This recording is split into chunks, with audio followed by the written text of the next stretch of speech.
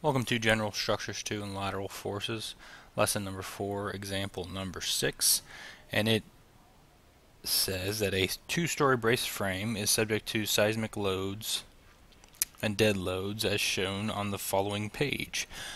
What is the overturning moment at the base? So what is the overturning moment, which some people will call OTM? So what is the OTM? The overturning moment. And then at the base, for how much uplift should each column be designed? So how much uplift do we need to design each column? Alright. So what I would do first, being me, is I'd say, okay, what is the overturning moment? And there's a few different ways you could look at this. The first thing I would do is I would look at this as a free body diagram, and I would put a reaction right here and a reaction right there. And assuming what I would assume, hey, 20 kips, let's assume this is 20 kips. 20 kips. Since it's symmetrical. And then I would also take a look and say, okay, well, at what point can I sum the moments, and kind of that's how you get the overturning moment, is you sum the moments about a point. So let's call this point A. And if you think about it, this will cancel out with that. You go ahead and put it on there, but I won't. So you would say the sum of the moments. So let's just say the moment equals, instead of doing the sum of the moments, we're just going to do the moments times the distance. So 10 kips times 10 foot, and then we have 20 kips times 20 foot, which is going to be what, 400, 500 equals 500 foot kips, and that is your overturning moment. And of course, and realistically, you could go ahead and put in the 20 kips dead load and 20 kips reaction, but they go in opposite direction. They would cancel each other out. See, if this one, if we said this is a positive moment, then these are going to create positive moments, and this will create a positive moment. This will create a negative moment, and their same reaction is the same as this load, and this is the same distance perpendicular. So they will end up canceling each other out. And then these two loads, this 20 kip load and that 20 kip load, are concentric with this point, so therefore they're not going to induce any moment. It's 20 kips times 0 feet, and 20 kips times 0 feet will get you a whole lot of zeros. Alright, so that was your overturning moment, is what, 500 foot kips. Now, what is your uplift that you have to design for? And to do this, you need to, I'm just trying to think of a good way to explain it. You need to take this moment and turn it into reaction. And I think that's probably the best way I can think of it. Let me show you how I would do it. So if these were pushing, at what point can you sum a moment and say that's the worst and resist it with a reaction? And I would put something about this. Let's call it point B. If you think about it, if you hold it right here, let's say you hold this and make it a pin, and you let these go, what's going to happen is the whole entire structure, let's say this is free to rotate, the whole entire structure will go that way. I hope you can see that. There's nothing I can animate to make that any more obvious. Now let's see, if you put it at A and you did that, what's going to happen? It's just going to create extra load. So it's going to increase this load quite the bit. And that's actually another point, is you will have to design this footing or this support or this stuff to it's not just going to be 20 kips, it's going to be 20 kips plus whatever is induced by this wind load. It's going to come down and go into that reaction. But we're not doing that. We're looking at uplift. That would be increasing more reaction. We want to look at negative reaction to a point where, hey, it's going to pick this darn thing up and the building's going to fall over. So we have that 500 foot kips. What do we need here, or what's that? what was the question? Let's see what it actually asks before I just go off trying to solve this. It says, for how much uplift should each column be designed? So we know equal opposite. Right now we have 20 kips down right here. If we didn't have these, it would be 20 kips down, coming down from the structure. Therefore, we need a reaction of 20 kips up. So let's see what that is. We have to get that, we need to say, okay, 500. We have a 500 foot total. We have a 500 foot kip load going that way. We resist it by somehow doing a reaction, which is right here, at 20 foot.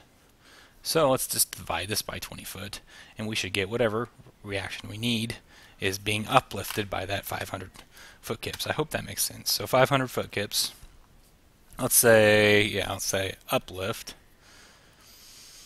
equals your 500 foot kips divided by your moment arm, which is 20 foot. So 500 divided by 20 equals 25 kips. So this, your uplift is 25 kips. It's actually going 25 kips up. And I know I've been saying up and down. Oh, the reaction is up. So in the end, the reaction needs to be down 25 kips, while the dead load reaction needs to be up. So therefore, in total, if you think about it, actually, we have to a lot of actuallys there. We have to reduce this by 25%, and that is what, 25% of the dead load. So let's take 25% of this, and it's one of those load factor type situations. Let's assume you went into, and the reason for that is you went in here, you did a lot of assumptions with your dead load. It could be off. What they're saying, 15%. You could have not put everything in. You could have done a lot of different things, and we can go into why that's 0.85, but they did a lot of studying and came up with 0.85 as a percentage they thought was useful. So let's take 25% of that. So you have an uplift of 25. Now you have a dead load weight coming down. This is going up, and we have a dead load going of 20 kips times, we said you want to take 0.85, and that's just by code. And it should be in the UBC. Once again, I do not have a UBC with me since it's about 10 years old, and I will not be able to find it. So that's 17 kips. So you have 17 kips down from your dead load. And you have 25 kips up from your uplift. So let's subtract these out. 25 minus 17. Let's do that. And you get 8 kips uplift. So you actually need to design these for 8 kips of uplift. That means you have to hold that down somehow, whatever way you want to. You have to hold this down, as opposed to just have a piece of concrete here that, oh, it's sitting on it, it's gonna, let's say you had to do 20 kips, you have to resist that 20 kips. Oh, it's easy. Well, now you have to somehow engage this. You can't just have, this beam come down, have a plate, and just have a bearing pad. So you just have a bearing pad there. And everything keeping that down is your dead load.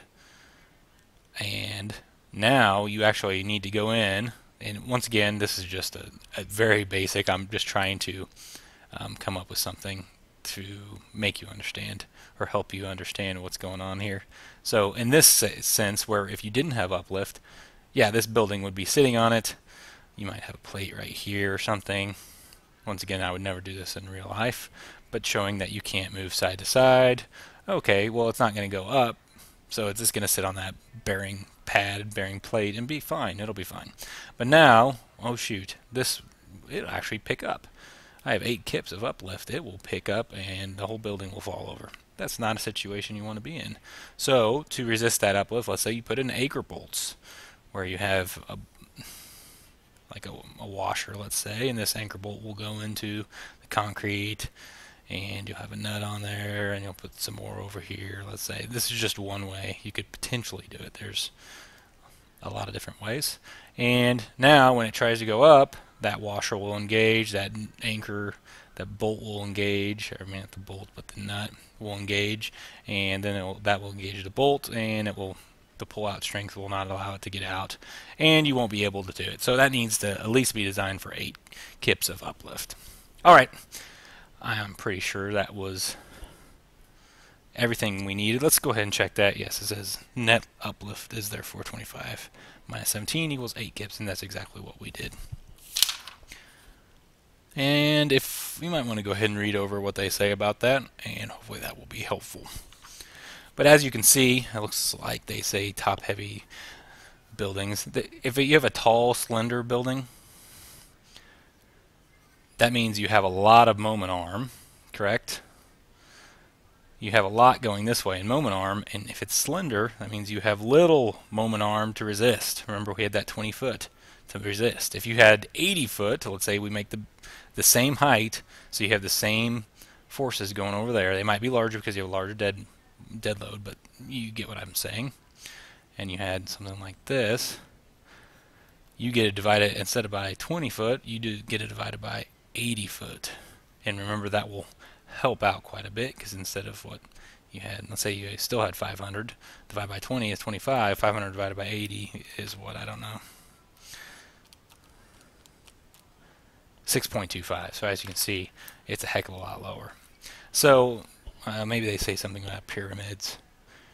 If you think about it, I think I did read through this ever so swiftly, and if you think about it, pyramids are like the anti-overturning, because pyramids, first of all, the real, like Egyptian pyramids, they weigh a lot. Number two, you're not going to get too much wind on it, so any lateral loads or horizontal loads. And look at this huge base.